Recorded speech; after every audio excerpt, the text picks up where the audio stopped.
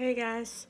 For this discussion board, I decided to talk about the Sixth Amendment to the United States Constitution and the Sixth Amendment to the Bill of Rights,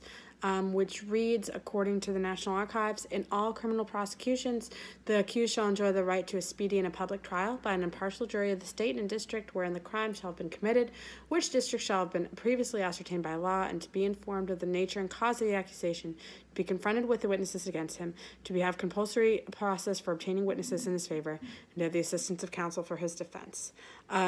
If you think about the road to revolution, this amendment or the background to this amendment is probably highlighted most effectively in the Boston Massacre and then later on in the Intolerable Acts. In the Boston Massacre, John Adams, or after the Boston Massacre, John Adams defends the soldiers, the Boston soldier or the British soldiers who were accused of murder against the Sons of Liberty, and he successfully defends them to the point where they are not found guilty of murder. They are found guilty of other crimes, and of manslaughter, but not of murder. And John Adams, for his entire life, was very proud of that act, and proud of the fact that the citizens of the United States, or citizens of the colonies at that point, had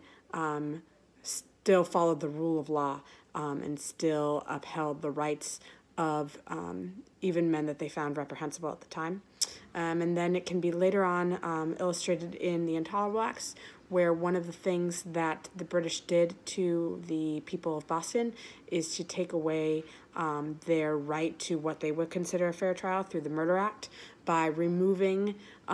the people of Boston accused of a crime against the British government to Britain for trial,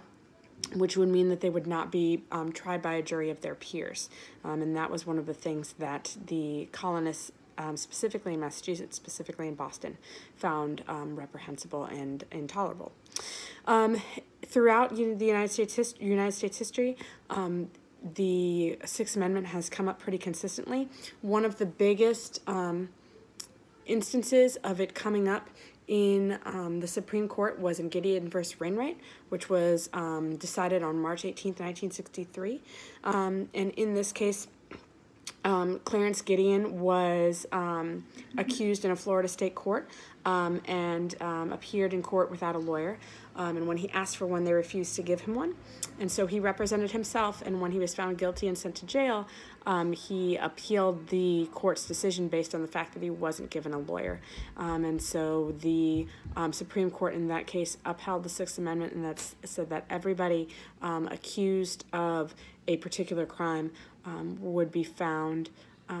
or was entitled to counsel and entitled to a lawyer, and if they could not afford one,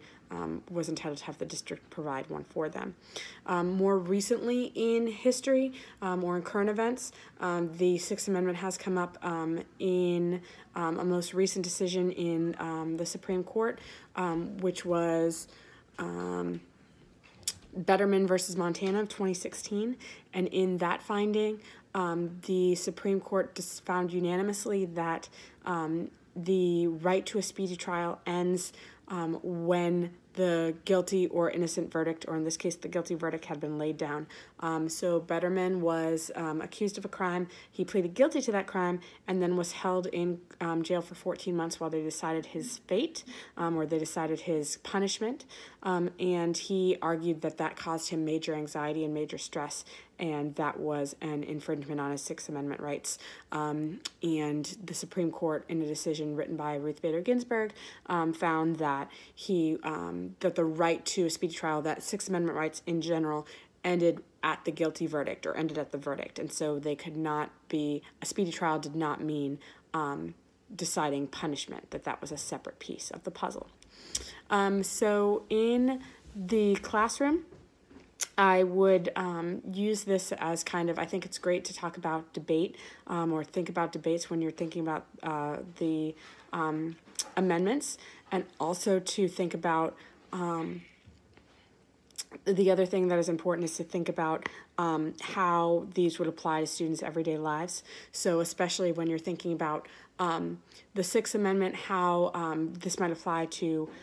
in a high school setting or in a college setting, how this might apply to students' lives and how they might find themselves a part of the decision-making process with the Sixth Amendment. So I hope that this was informative and helpful, and I look forward to talking to you guys next week. Thanks.